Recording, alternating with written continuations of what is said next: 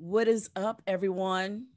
We are back again, doing it all over again. And this time, this afternoon, this 4 o'clock hour, half hour, we're going to talk to an amazing um, director, producer, writer, just genuine good guy in the world. Making sure everything is muted so we don't get any feedback there. Excellent. All right. So we have with us writer, director, producer of the amazing Dear White People. I don't know if where you were when Dear White People first came out in theaters and on Netflix, but I know I remember reading in the trade papers about this dynamic thing that happened at Sundance, and people were just talking and all sorts of fantastic sort of, who has the nerve to have a movie called, and did y'all hear about, and have y'all seen? And it was just so wonderful and buzzworthy, and for all the right reasons. I keep calling the film and the subsequent TV series the voice of a generation. And the reason I call it that is because, with the social media platforms that we have and the technology that students have at their fingertips, folks are fearless in communicating who they are and what they do in the world. And it's one of the things that I love about Dear White People and about the creator that we're going to talk to today, Mr. Justin Simien. Thank you so much for joining us today, man. Thank you for having me. It's an honor to be talking to you guys. Oh, shoot. Now, I thank you, especially I just want to get real humble about this because I very briefly had a chance to talk to you at Sundance this past year. Right. And just kind of hijacked you for about 30 seconds and said, here's my number, take my number, I'm walking away. And what you have been since then is just gracious with your time. And I really appreciate you sharing, splitting some of your time from your writer's room to share with us this afternoon. Yeah, why don't you? Yeah. Tell us who you are and what you do in the world. So I'm Justin Simien. Thank you for having me. I was born and raised in Houston, Texas, and somehow I became a filmmaker. And I make movies and TV shows. I made, as you said, I began my career with Dear White People, debuting at Sundance in 2014. Turned that into a series for Netflix, which, right now we're all the writers are on Zoom writing the fourth and final season. And I just debuted my second movie, Bad Hair, at Sundance this past year, which we sold to Hulu for distribution at some point this year. Wow. Whenever we figure out what distribution looks like in America. Well, congratulations on that. Thank you. That movie was so much fun. I saw it at Sundance. I saw it in the second week, and the place was packed, and it was a roller coaster ride. People were in their jackets and dipping and doing. And one of my former students, who was the second speaker of the series, Tiffany Black. Tiffany. Yeah. I taught Tiffany years ago, and then she was our second speaker on the series, and I texted her. I had to stop. I was like, "Where's my phone? Tiffany's in this movie." She's great. It was thrilling. Had you an interest in making a horror movie, or what felt like a dark comedy or horror comedy movie? I mean, definitely. Yeah, definitely. So when I was growing up, I didn't know what a film director was. There weren't like writers or artists in my family at all. And so what I had an Aunt Zora, and I named a major character after her in Bad Hair, she would watch me when my mom couldn't. I was raised by my mom, who was out here in the world, in these streets, trying to take care of me on her own. And when my aunt would watch movies, and it would just be whatever she wanted to watch. It didn't matter how young I was. And so, those are the first movies I remember watching, and venture out into the genre space of like the slasher movies, like where you just go and you see a bunch of people getting murdered or whatever. Psychological thrillers out there that are just among my favorite movies ever. And I had the script about a girl who gets a weave in 1989 Los Angeles. And there's a killer weave. There's a bit of a play on words. Yeah. It's certainly, man. It does very well for her career, but it also has some hidden costs. And I've been working on this thing. And when Get Out came out, I was able to convince my producers, like, we're on the verge of a new genre here. Yeah. And, you know, these movies always speak to what people are really afraid of. And as a person of color, as a queer person of color, I got some things that I don't think have really been addressed in a movie yet. That scares the crap out of me. And I want to get into that, but with a very Black aesthetic, and sort of join, you know, these two things that people think of as going together, which is like the kind of out there psycho thrillers of the 80s and the 70s, and like Black people and Black women and Black concerns. Yeah, my colleague Tony Clomax is on with us as well. He was sitting next to me during the screening of that. Tony, open your mic. Tony said that exact same thing when we finished watching the film. We walked away and we went to get something to eat. And he looked at me and he was like, "We're on the brink of something, because with Get Out and Us and, you know, Jordan taking Twilight Zone and the upcoming Candyman and what is the movie that's coming out? Confederate? Is that Antebellum? Antebellum. That's it. Yep. Mm-hmm.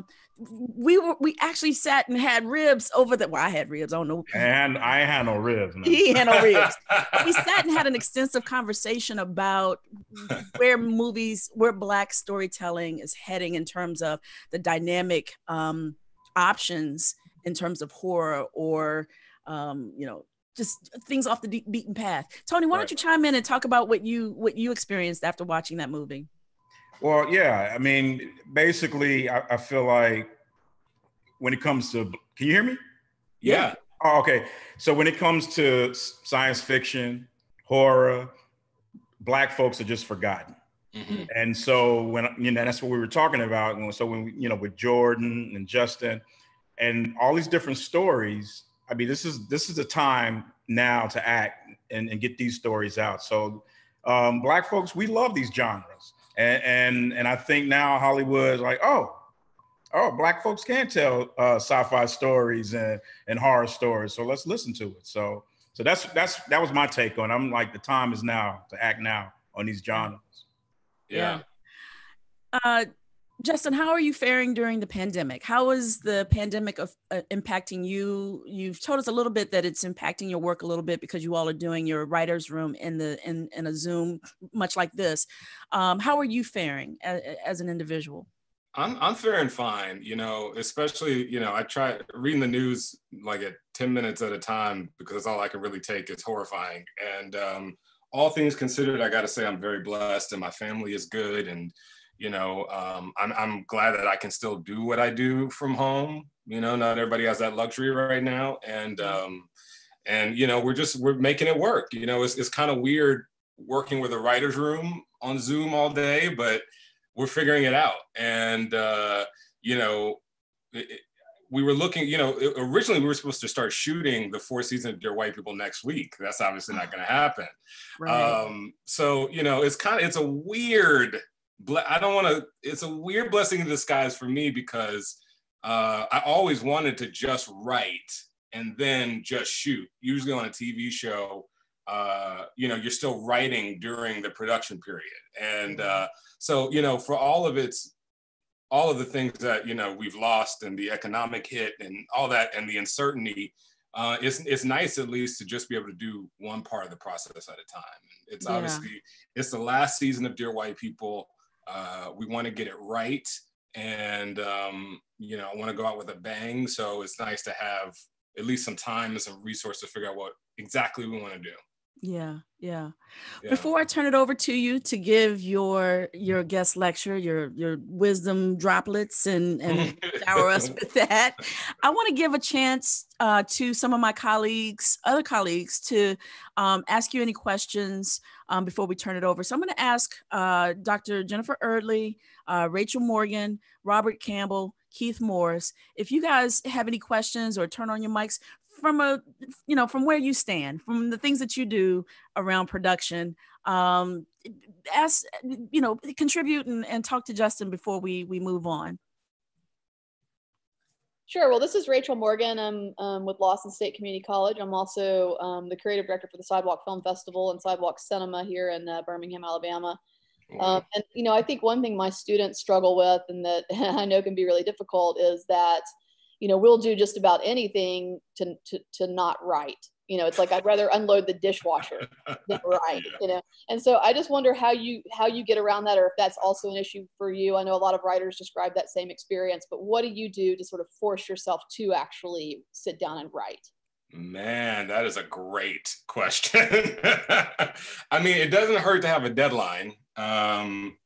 So I certainly, before anyone would pay me to write, I always tried to impose some kind of external deadline.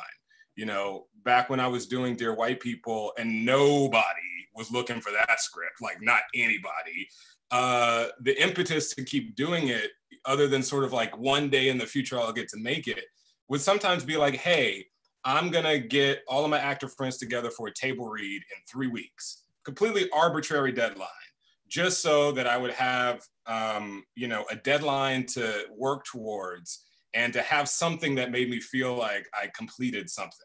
I also formed a few like writers groups on the weekends with friends from work, other people who weren't necessarily in the job of their dreams, but were trying to write something, again, to just get that sense of accountability.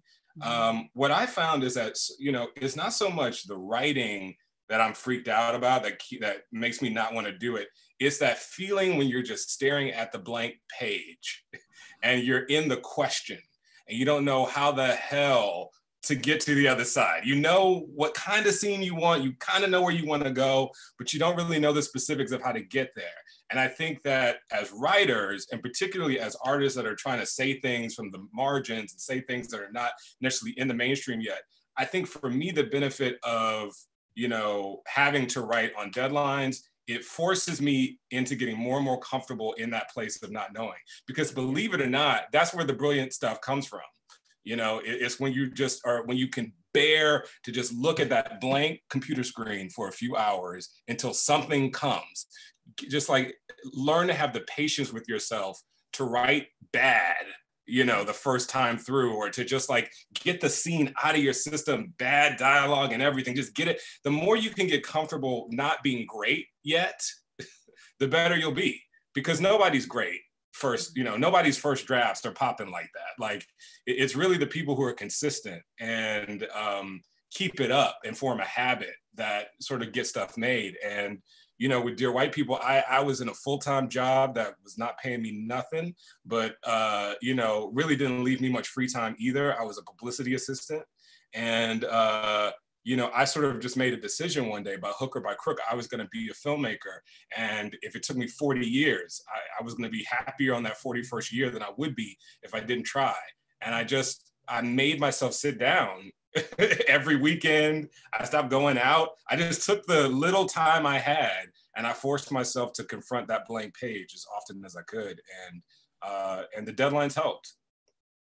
Wow. Tiffany said that same thing on Tuesday of last week. She said, giving herself sometimes arbitrary deadlines forced her to have certain achievements completed a lot faster than she would if she just said, I'm going to do a thing. And then when comes time to do it, I'll figure it out. No, she's like, I'm going to do a thing. It will be done in 2 days, 48 hours. It should be done. So this is reinforcing that message, young people. You have a vision for something, you have a thought for something, be courageous and set that deadline and go ahead and bang it out. I'm taking that advice as well. Jen, Robert, Keith, you got anything you want to add before I turn it over to Justin? Yes. I was wondering, what is something that you wish that you would have learned, or some wisdom that you would pass on that you didn't learn in college, but entering the industry that maybe struck you that would be helpful for our students? You know, I always go to this particular well, but I'm gonna go to it because it's really important to me. But like mental health is like a thing that really should be emphasized for artists, particularly artists of color. Because here's the thing, like we're working out our stuff in the work and people are responding to it and having emotional reactions to it that sometimes we don't know what to do with. And it may not be about us or it may be about the work and all this kind of stuff. And just learning to separate all of that is really super important. And, you know, not putting every, you know, I just remember thinking out of college, like as soon as I make a movie, as soon as I get on, as soon as I make my break, I'll be happy. You know, I'll sort of be fulfilled. And boy, was that not true. And I love what I do. But if I didn't, you know, if I didn't take care of my mental health in some way, I would not be able to continue to love what I'm doing, you know, to really, like, I love it, but sometimes it's hard to love. Because the truth is that working in the industry means that you're constantly facing criticism, whether it's helpful criticism or not helpful criticism from actual critics, from executives, from your friends, from yourself. The critic in your head is usually the worst one. And we have to learn how to navigate that stuff and stay healthy. You know what I'm saying? Because like, I think especially a lot of our heroes, like the Black folks that I look up to, they're always tragic figures, you know, that had to like die in the name of their art. And we're at a generation now where like, we don't have to do it that way anymore. Like, I'm not saying it's great out there in these streets for people of color in our stories, but it's better than it's ever been. And we have to really take care of it and think of the quality of our lives. And that sounds very Pollyanna-ish, but I'm telling you, like, that's the juice that you need to keep working. It's very important. You will run out of steam. Thank you for that message. That was Dr. Jennifer Erdley, who is one of our esteemed faculty members here at Prairie View. She focuses in nonfiction and documentary filmmaking and performance studies. Cool. So tell you what, I'm going to kill all of our mics and I'm going to turn it over to you. You got about 10, 15 minutes to inspire us as you always do. But oh my God, no pressure. Teach us a thing. Yeah, go for it, brother. Well, look, I'm going to keep it. We'll see if I get to 10, 15. I might go over, I might go under, because I do want to give everybody a chance to like talk about specifically what your questions are. But one of the things I like to talk about, and one of the mottos of my life, is to turn the bugs into features. Now that comes out of computer coding.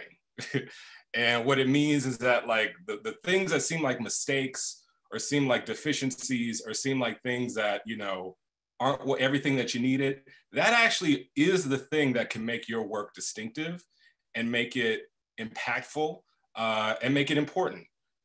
You see it all the time with filmmakers where their early films are fantastic and full of life. And then they go back and they finally get to make the movie with all of the resources at their disposal and it's trash. It's because the obstacles really are in our way to make the work better. And I'm just gonna tell you just a brief little, just my personal history and how that kind of motto has always informed me. But I grew up in Houston, Texas. Like I was saying at the start of this call, nobody in my family knew what filmmaking was or what artists were, or like there was no vocabulary for what I wanted to do. And I remember watching TV and thinking like, I had a hunch that it was somebody's job to pick and choose what to show and when to show it in a TV show. I had no idea what that was. I would read the credits and I guessed that maybe that was a director or a producer, but I knew that that's what I wanted to do. But the reason I'm putting it that way is so you know how far from the goal I was. We didn't have money for cameras. I didn't have money for like special academy. I didn't have any of the resources. You know, you hear about like Steven Spielberg making little short films with a Super 8 camera and all that stuff. I didn't have any of that stuff. And not only did I not have that stuff, but nobody in my family knew what the hell I was even talking about. Like no one could relate to what I wanted to do. But everything that made me feel like I didn't have enough or I didn't know enough or I wasn't in the right place ended up being the thing that made my career distinctive, like literally down the line. So, you know, when I was in high school, I went to HSPVA in Houston, Performing and Visual Arts High School. I was a very shy kid and I was extremely naive. And I thought theater and film were close enough. And despite having never been in nobody's play and not really being known to just start talking in a room full of people or full of strangers, I decided I was going to audition for this, for the theater program. I didn't know I couldn't because I never did it before, and I didn't know how bad I was. And to me, they were close. They were close. And thank God I was that naive, because that school opened me up to theater and to telling a story on the stage and to working with actors, which I think has given me like a wealth of knowledge that literally most film directors don't seem to have. Like, a lot of film directors are very visual people, but sometimes struggle with working with actors. And because I couldn't afford to be a visual filmmaker when I was a kid, I got this other training that ended up being so helpful. And it just gives me a different kind of way to work. I'm not saying it's the best way or it's the right way, but it's my way, because that's what I learned. And I came up in a theater program where the first thing we did, and I highly recommend this to everybody, to do with movies that you love, or movies or TV shows that are like the ones you want to create. We watched Raisin in the Sun and as a class, and we watched it and paused it every time a scene changed or every time an actor did something interesting. And we asked ourselves as a class, why did the filmmakers do this? And it made us break it down like everything was a choice. Even when it felt like a weird cut, or it felt like, oh, that shot's really blown out, or it was something that normally at that age, I was just like, I don't like that movie, it's boring, or I would reject what I was seeing. I learned at a very young age to watch everything like it's a choice, because you want to be as in control of as many choices as possible. And a bunch of them you're making and you don't even realize it, but the game is to be aware of how many choices are really yours to make. And that really changed my perspective as an artist. It really shaped my perspective as an artist. And furthermore, I began to see over and over again how this turning your bugs into features really is kind of like the distinctive style of my work. I'll give you an example of that. So, after theater school, I got into film school. I got into the only film school that gave me a little bit of money so I could leave and go get an education without, I don't know how else I would have got one, but they gave me some money. I went to Chapman University. And again, I couldn't do what the other kids did. I couldn't work on film sets for free because I actually needed to earn money. I had to work part-time. I had to earn, money. I couldn't intern on a bunch of film sets. I didn't have my own equipment. I couldn't sort of, go out and just sort of make these extravagant short films like some of my classmates could. But because of that, instead of trying to do something I couldn't do with resources I didn't have, I thought about what I did have at my disposal.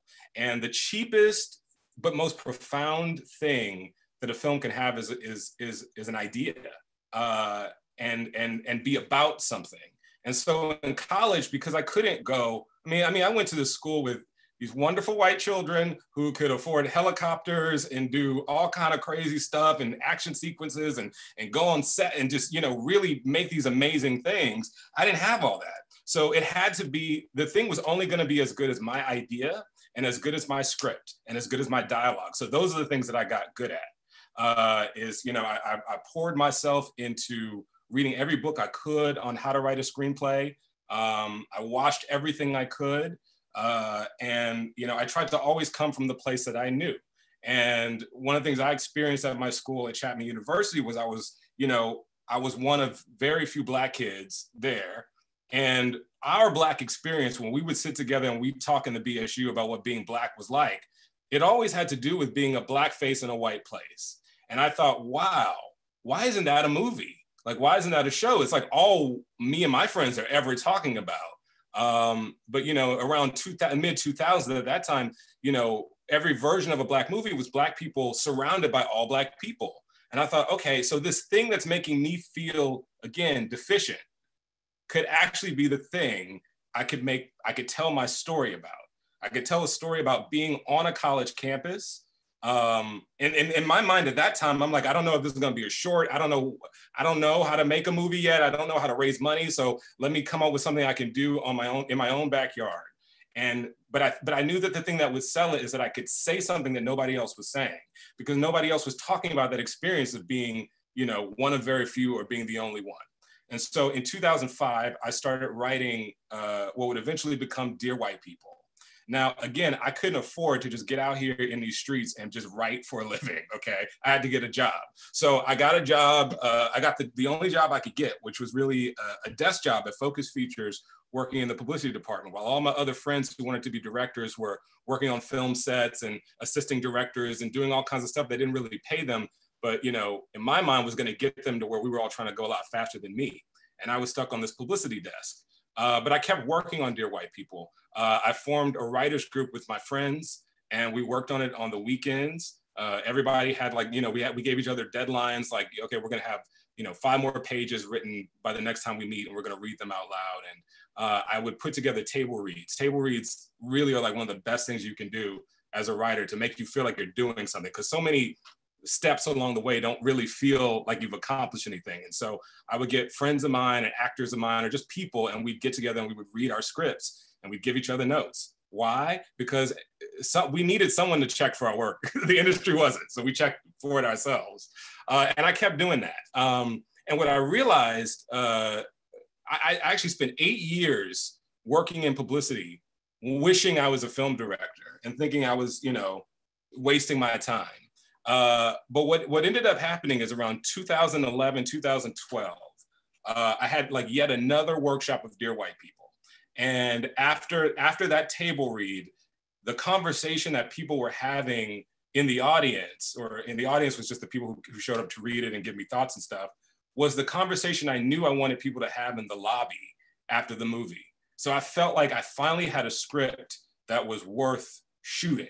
And now that took me from 2005 to like 2011, working independently on my own, on other things. I was trying out a web studio, doing all kind of stuff, but like, that's how long it took to get that script to a place where I thought it was worth shooting. And I quickly realized that even though the script might be worth shooting, nobody was looking to make a multi-protagonist, sprawling, comedic take on Black life. Like, nobody was checking for that. Like, where's the guy in the fat suit? Like, where are the jokes? Like, it was not the kind of Black movie Hollywood was looking for. But that 8 years that I spent in publicity, while all my friends were doing other things, actually taught me a lot, because I worked on movies like Brokeback Mountain. I worked on movies like Paranormal Activity, which, if you guys remember that was like a tiny, very small budget horror film. And I remember being part of the team, and I was like, how do we release this movie? And I remember I was sitting under a tree, and we came up with the Demand It campaign, make people feel like they're demanding it to come to their theater. We came up with this whole campaign, and we turned a $100,000 movie into this multi-million-dollar behemoth for the studio. And I realized, like, as important as the story you're telling is, and as important as the quality and the time and the money and the research you have to put into your films and your projects, almost more important at first is the story about the story. And I knew that, like, when the Dear White People script was ready, I didn't have any idea how to make that movie. I did not have nobody's money. I was in debt. I was very, very broke. But I knew that I could make a trailer. I knew that I could inform, I knew I could tell people the story about my story. And it wasn't just a story about Black kids trying to get along in a school, you know, where they weren't being reflected. It was also about my generation getting to see different kinds of stories about ourselves. It was about, like, you know, where is my School Days? Where's my Robert Townsend? Where is my generation Spike Lee? Where are these conversational movies that don't have to be broad appeal, you know, blockbusters, but can just be about a conversation that we're having amongst ourselves so that we can feel seen in our own cinema. That's the story about the story. And, you know, when I made that trailer for Dear White People, which, you know, I can send around a link, you can still find it in a few places. The Culture Machine YouTube page, which is my production company, has it up. But I made this trailer, again, for no money. We stole locations. We were being chased off of locations left and right. There are scenes that are cut between two characters that were shot in completely different time periods and areas. But I knew that if I could just get the little parts that would fit in this little 2-minute trailer to look great and to look like a real movie and to get people to think that something really was about to come out, only to hit them with, yeah, no, I don't have any money, but could you give me some? I knew that I could prove there was an audience for it. Even if I didn't raise the full money to make the movie, I knew I could at least prove to people that I wasn't the only one checking for a movie like this. And that's exactly what happened. And so this PR experience that I was bemoaning and felt so, behind all of my colleagues because I was stuck behind a PR desk, I turned that bug into really the biggest feature of my career. Literally, it was the first one I ever made. And the same financier that turned us down, passed on us the first time, came back around and financed the movie when they saw how big that trailer was. And they saw that we were able to generate an audience without there even being a movie. Now, when it came time to actually make the movie, that was crazy, y'all, because we had no money, no time. I shot that feature film in 19 days with 2 weeks of prep in a different city, which, just in case you're wondering, is crazy, okay? We flew into Minneapolis because we heard they had a tax credit. We landed, looked at a school, and we were told, look, if you want to shoot here, you're gonna need to shoot here in 2 weeks. Otherwise, you're not gonna be able to get the tax credit and you're not gonna be able to get the campus. And so it was either like, make this movie in 2 weeks or don't make the movie. So I sat up in Minneapolis, allergic as hell to all the ragweed in the air. I was a hot Benadryl mess, okay? And in 2 weeks, we figured out how to cast and shoot that damn movie. And because it was so fast and it was so on the fly, I realized, like, okay, I can't make necessarily the script that I wrote. The script that I wrote is a very in-depth, detailed look at all of these different characters. I'm not gonna have the resources to do that. I'm gonna have to do sketches of characters. We're gonna get to know Sam, we're gonna get to know Lionel, we're gonna kind of get to know Coco, we're gonna kind of get to know Troy, but I'm gonna, instead of doing the other comp in my head, which was Nashville, which is a great Robert Altman movie, instead of being able to do that multi-protagonist movie, I kind of need to look more at something like Do the Right Thing, where in Do the Right Thing, it's also a movie about a lot of people, but Spike is telling one person's story at a time. He follows Mookie, and then he follows Bugging Out, and then he follows the mayor, and then he fought one character at a time. I was like, okay, so that's how I can turn that bug into a feature. I can do that I can take the thing that feels like a deficiency and make it a choice. And I think that one got me a movie completed, which was the only goal at the time. And, I was able to get that project done.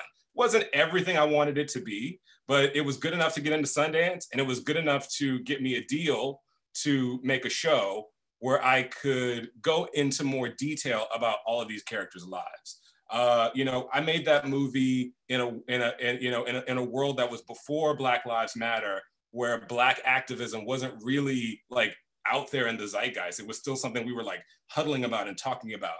And when that movie hit, Black Lives Matter started happening. And people started to hit me in Q&As like, why aren't you dealing with activism? And why aren't you dealing with this? And why aren't you dealing with that? It was a bug. Turned it into a feature though, because for the show, I was able to sort of go like, yeah, I mean, I made this movie at a particular time and place, but this is the time and place we're in now. Let's take all of these issues that people had with the movie, whether it's the title feels racist to some white people. It's not, but it felt racist to some white people. Some people felt like, there wasn't enough Black activism in it. Some people felt like, what am I saying about Sam, the girl ended up with the white guy? People had all these statements about the movie. And I tend to make things that provoke a lot of conversation. But every season of that show is the reason why the seasons work is because the seasons are taking the feedback, the commentary, the criticism, the praise, and making that the basis of the next show. So, Sam's issue with her white boyfriend became the hot topic of the first season. Is her radio show, Dear White People, racist to white people? No, became a topic of the first season. All of these things that felt like critiques of the film or the film experience actually became the basis upon which I made the first season.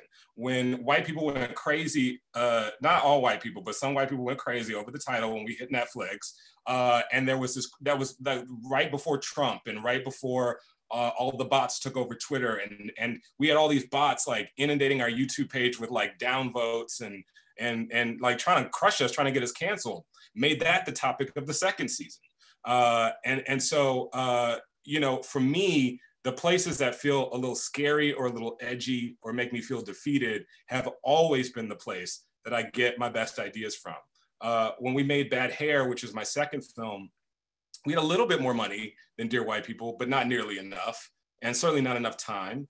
And in order to get that movie done, I had to start shooting it while I was still writing the third season of Dear White People, which was really, really tough to handle both of those things at the same time. And we had special effects that wouldn't work and things that we tried and it didn't do. And I kept saying it, let's turn the bugs into features, you know, like, oh, we can't like do this crazy sequence. Great. Well, let's pare it down and let's do it with practical effects and let's get real hair on the set. And let's, you know, we were always sort of pivoting in order to meet these problems. And I think what can happen sometimes for filmmakers, particularly filmmakers of color, because we feel like we have to be perfect out the gate or they'll never give us a chance again, is, you know, sometimes our own criticism of ourselves, we can feel so defeated that it's not what we imagined, that we never get the thing done. And, you know, I'm telling you, like the best movies ever made, the filmmakers who made them had no idea they did it, okay? Everybody, Star Wars is the perfect example, okay? Star Wars came out and completely changed the entire cinema. There were no blockbusters, there were no sequels and Marvel movies and universe movies.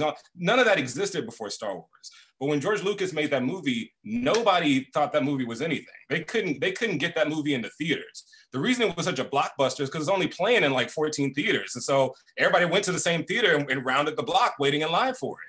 Nobody knew what this movie was about to be. And even George Lucas himself continues to make changes and add stormtroopers and dinosaurs and add all the stuff he felt like was missing, but nobody needed that stuff. It was the movie is so inventive because he couldn't just shoot what he had in his head. He had to shoot around it, and he had to give you these ideas about things that he couldn't show you. When you finally get to the episode 1 of Star Wars and you finally see all the stuff he wanted you to see, we were all bored, you know? And so it's like, the universe keeps giving me this lesson over and over again. It's like, literally look the obstacles in the face, whatever they are, financial, material wise, you're stuck in your house because it's a quarantine, whatever it is, look those things in the face and say, how can I turn this bug into a feature? How can I make this thing that makes me feel like I'm at a deficit be the thing that people are talking about, how exciting this is? I guarantee you that is a strategy for success over the long term, which is why that's kind of like my little capsule lesson. But I would also like to talk, you know, more specific. So if anybody has questions. Yeah, you know what?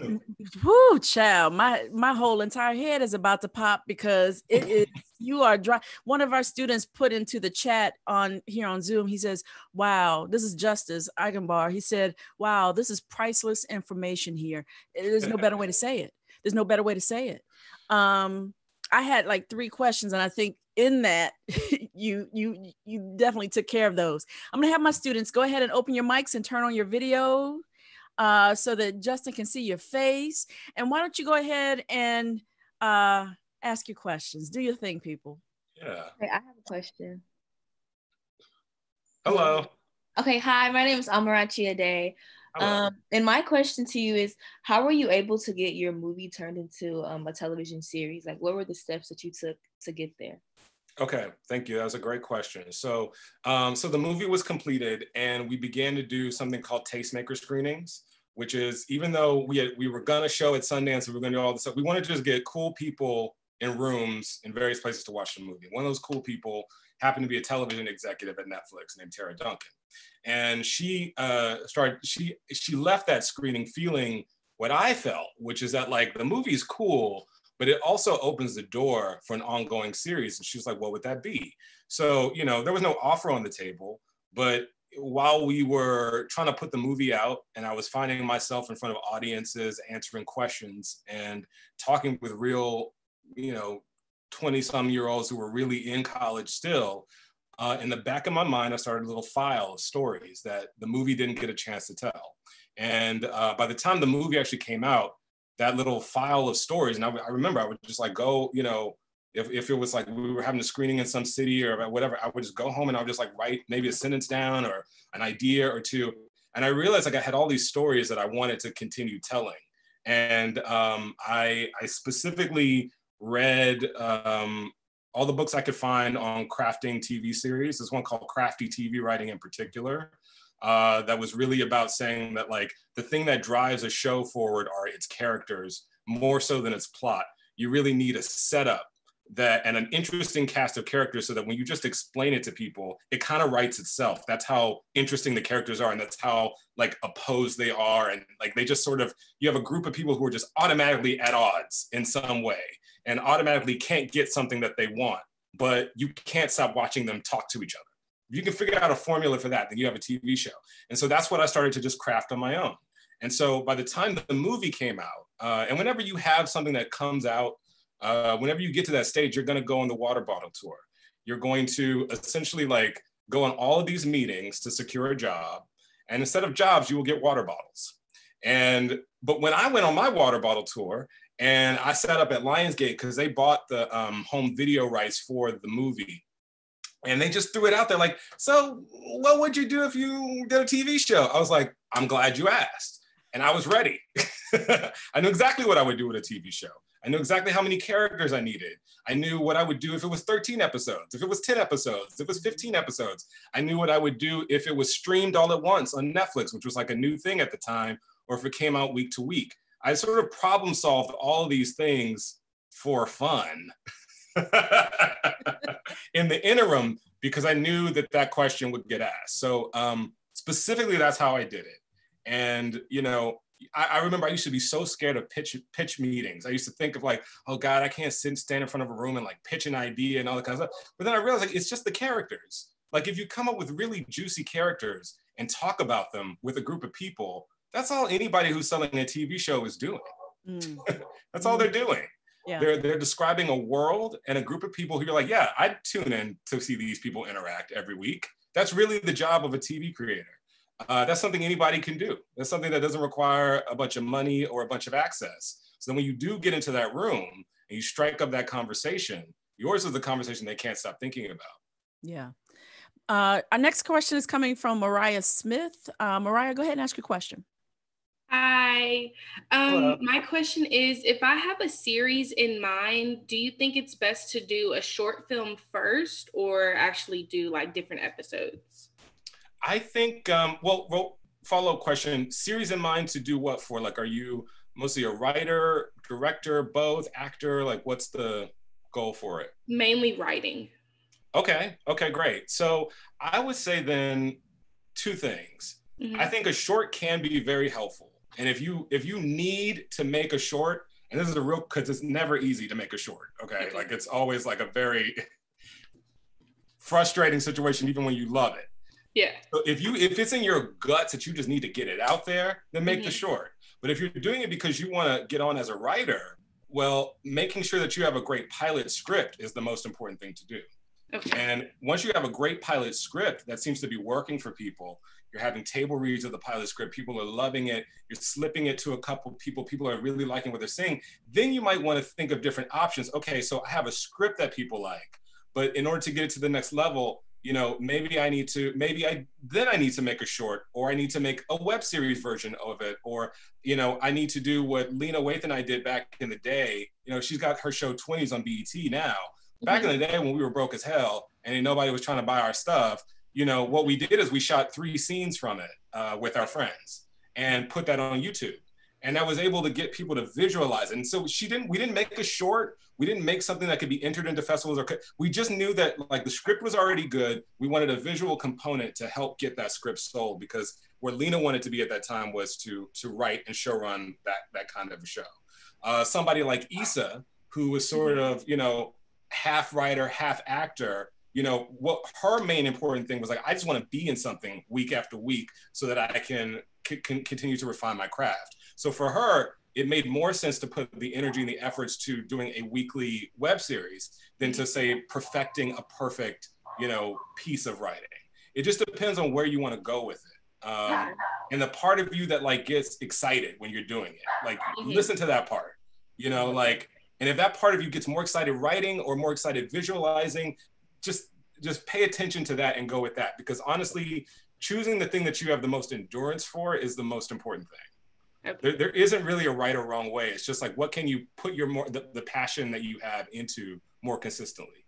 Okay, thank you so much. You're very welcome. We have time for maybe 2 more questions, and then we're gonna wrap up. I know that Michaela Davis Curry has she's kind of poking me over here to ask a question.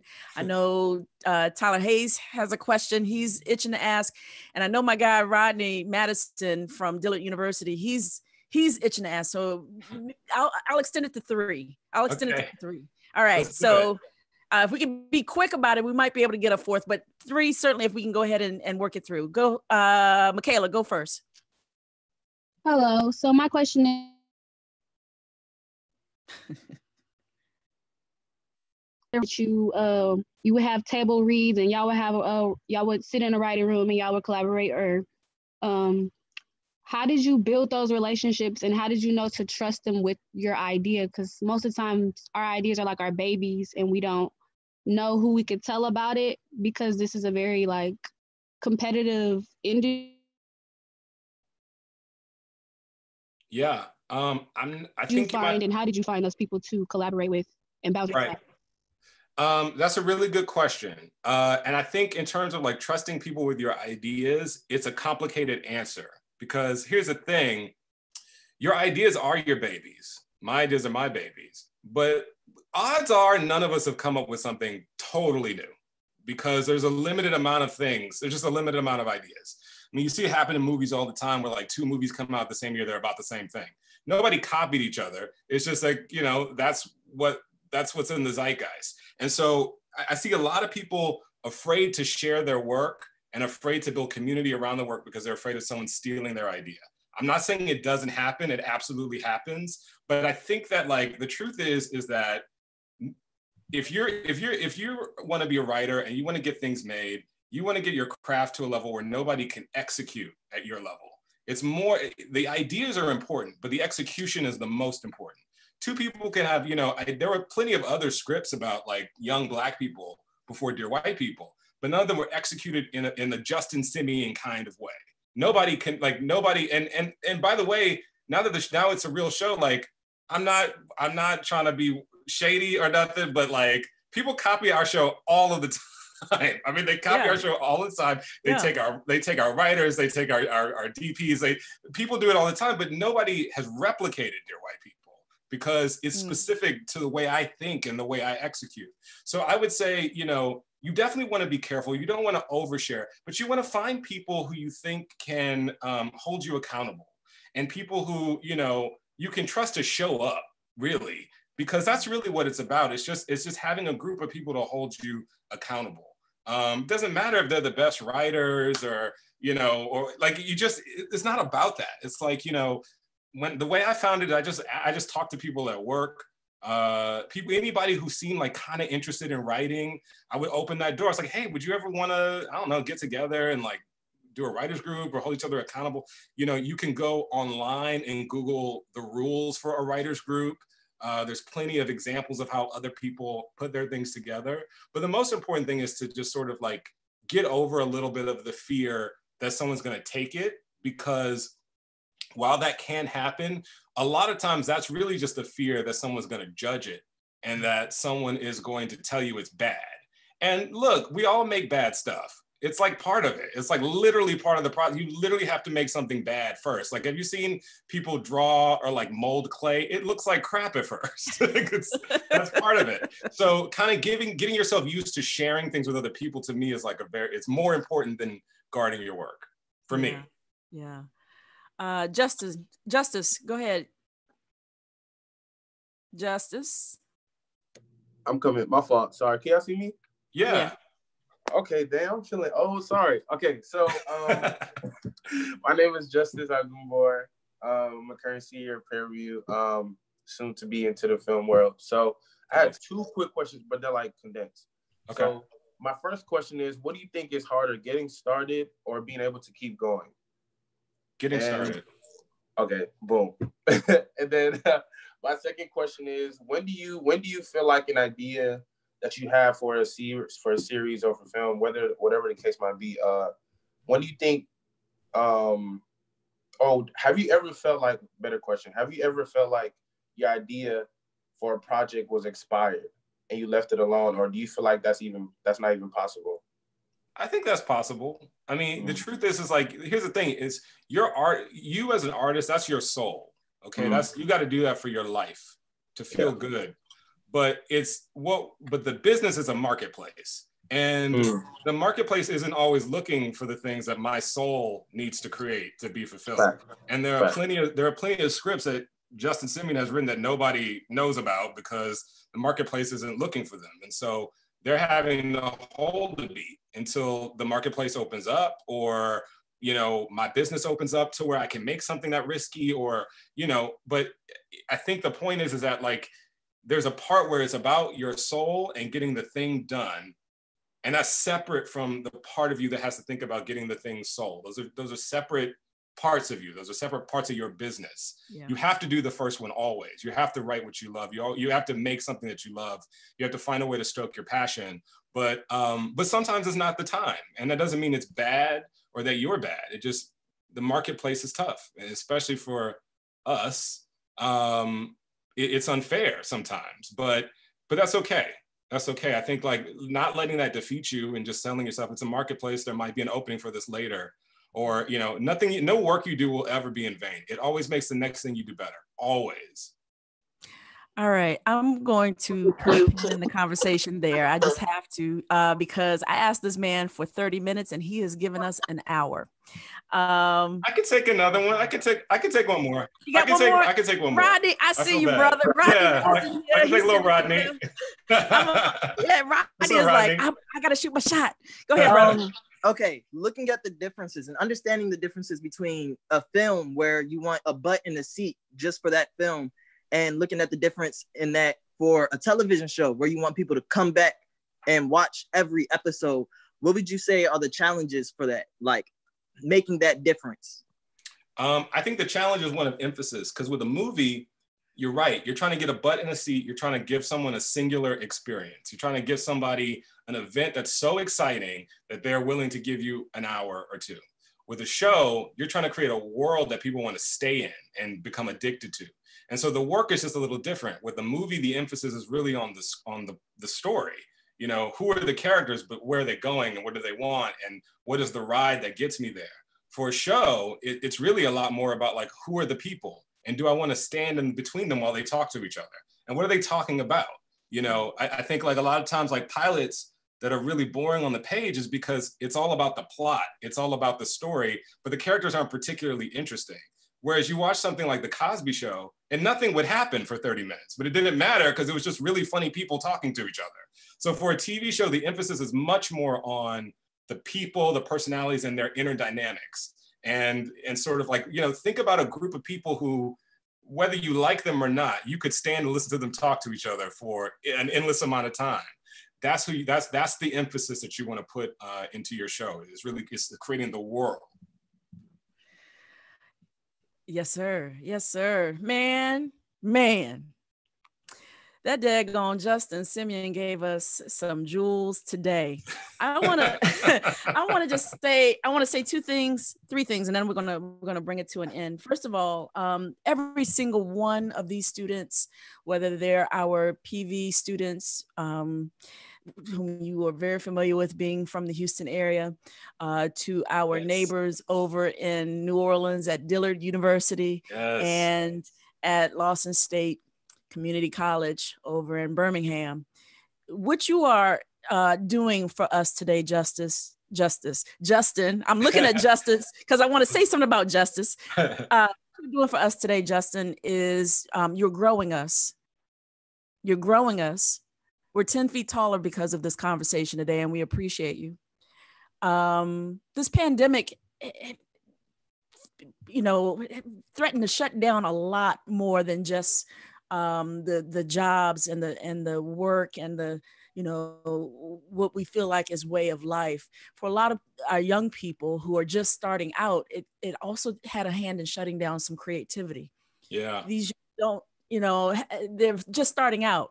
So the flexibility and the adaptability to keep going and keep creating when all the tools have been taken away, left some people feeling like, I don't know what to do. Yeah. And what you have done for us today has eclipsed what some receive in a whole semester. I'll say it. I'm a faculty member. I'm a professor who puts cameras in these young people's hands and teach them how to write and tell them about story arc and this and that. But there is something about hearing it from the likes of you and some of our other speakers that just make them grow. It excites them and it invigorates them. And in this time of this pandemic, I'm hoping that they receive it as a gift that, I can't even know, Mo, because I'm so thrilled for them about what you've given them today. Well, it's my pleasure. The feeling is mutual. And, it's like the time is always useful. Yeah. If, I remember a sermon is like, if it's not time to reap, it's time to sow. And if you can't make movies right now, you can always read a script and you can always watch stuff that you never would have thought to watch on your own. And that will always be valuable because you can also just read a book. Oh, you could also read a book. I bought this book. I found this book by accident right after I saw the film. Oh, nice. The first time. Because let me tell you about my reaction to the film the first time. I wasn't sure. I was like, I was in my 20s in the early 90s. And I remember school days being that thing where I was like, oh yeah, that's I recognize myself in that, right? And then I'm watching Dear White People and I was like, oh, you know what? I think this is for them younger folk. I love this, but I'm trying to find where's it, and then I gave it a second watch and then I found this. Now, y'all, if you've not seen this book, this is something that Justin wrote. And there are these wonderful, not only instructions for, I don't know if y'all can see that, instructions for white people. When is it a good idea, if ever, to wear blackface? Never, not never. And if you don't know, but then there are also these antidotes in here that Black people could stand to read and kind of, address issues around colorism and issues around. So when I think about probably my third watch of the film, I think, okay, there's a different language that these young people are using that is much more forward, much more very plain and simple and to the point, and it is what it is. It's not as subliminal. It is what it is. And then I said, oh, I see what's up. And then by the time the TV series came, I just became a huge fan of yours and was not surprised at all that Bad Hair was equally entertaining as it was poignant. Great. Thank you. You are winning and you are teaching others how to win. And I just appreciate you beyond words. These young people have something to say in the world. And one of the things that we are doing in this series as a way to have the students stay in touch with all of our speakers is to invite our speakers to visit this page. So instead of during the Q&A, they're all pitching their various things and, miss out. Some may miss out because there's not a whole lot of time for each person to say who they are and what they do. That's great. We have created and we're building it now. My webmaster, he's updating it today, as a matter of fact. Each person has the ability to give you a single URL. Great. And you can then go to their YouTube channel or their LinkedIn. Gerald May here is an aspiring writer. I think he has some writing samples in the world. Tyler, he has a couple, he has a short film and pieces that are linkable there. Jordan Dines, he's an aspiring cinematographer. Tatiana Battle, she's an aspiring news anchor, as is Zanaria. And these young people are creating opportunities for you to find them and for them to be able to stay connected to you. So I'll send you and your assistant the email, the URL for that.